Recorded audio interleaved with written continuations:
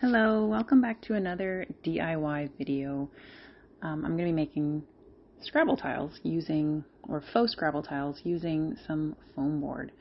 I'm cutting these down to 4-inch strips, and then I'm going to score them here at 4 inches so that I have a 4-inch square. I'm not going, obviously scoring, so I'm not going all the way through. Since we are a family of 6, it's quite large for me, so I'm going to be laying it out here on my floor just to make sure that I have all the correct pieces that I need. I then came back with some Waverly paint here.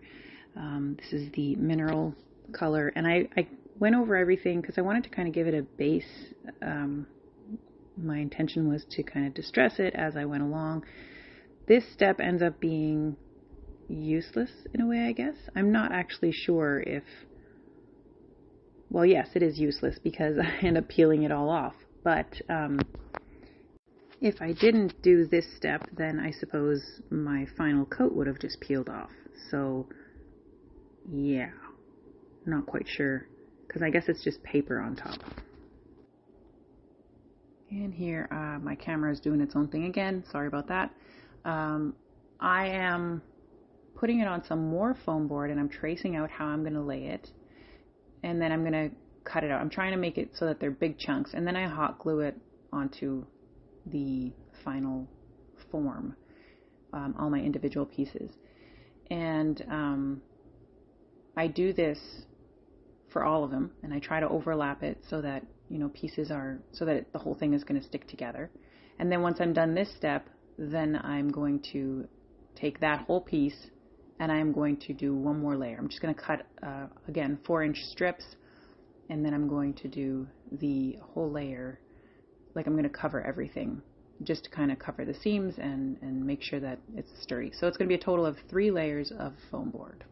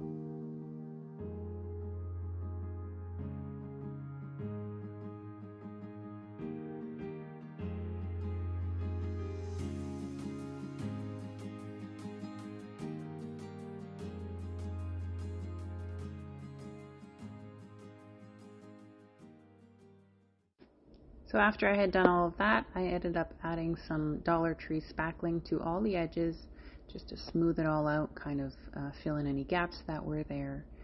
And then as you can see here, that top layer just kind of started peeling off. So I ended up peeling all of those other ones off, and here I'm just showing you how easily they just came right off. Initially I thought I might glue them down, but then I was like, no, that's just going to look crappy. So I just peeled them off, and it works better this way, actually. So that's why I wasn't sure. Maybe, try and peel it off. If you're going to do this, try and peel it off before you bother with the paint. Maybe the paint is what, softened it enough to peel it off. I don't know.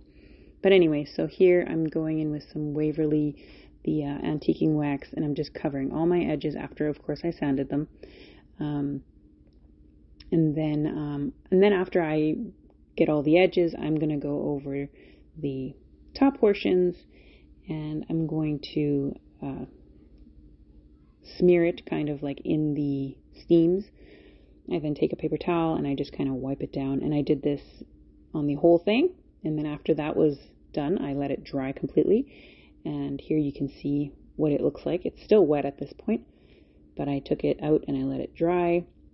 And then after that was dry, I went in and I did the same thing. Well, not the same thing. I went in and I kind of dunked my paper towel in the color, and I just smeared it on there to give it a little bit of a wood grain type look. And then I let that dry completely again.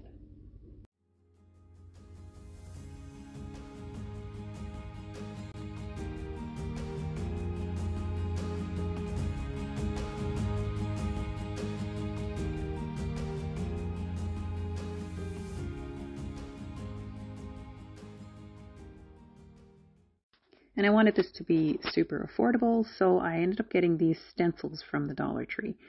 I kind of eyeballed it. You could measure and whatnot, but I eyeballed it, and then I got this black paint from the Dollar Tree and these little daubers, and I just went on. I didn't really like the look. I feel like Scrabble letters are usually a little bit more square, but I think it turned out quite nice actually.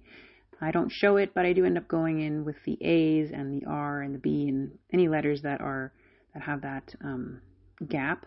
I go in and I fill those in with paint. And here you can see I totally messed up, and I'm gonna fix that later. I was like, what? Why are things not lining up here? You see the one that's open there. That was supposed to be. Well, you'll see it in the end. Anyway, so I went online and I looked up what the values of the numbers are, or the letters are, sorry. And then I just made myself a little list, and I went and used a Sharpie and I wrote them in. And I think it turned out quite nice. And so here you can see it says oval. It's supposed to say love. And so I decided to paint my letters on the squares. And then I'm going to cut that L off very gently, and I'm going to hot glue it on, and then I'm just going to go in and I'm going to do the same thing to those edges. I'm going to cover them up, I'm going to paint them, make sure everything works out, and I think it turned out really great. You can't really tell. After everything was done and dried the next day, I went in with some Mod Podge spray and finished it off just to kind of seal everything in, and there is our finished Scrabble wall art, and I'm super happy with how it turned out. Yeah, there are way better ways of doing it with wood, and I would have, but again, we are in a rental, and I wanted to be able to hang it. It's super light, and I think it's fun and just something different. So if you've made it all the way to the end, thank you for watching. God bless, and please like and subscribe.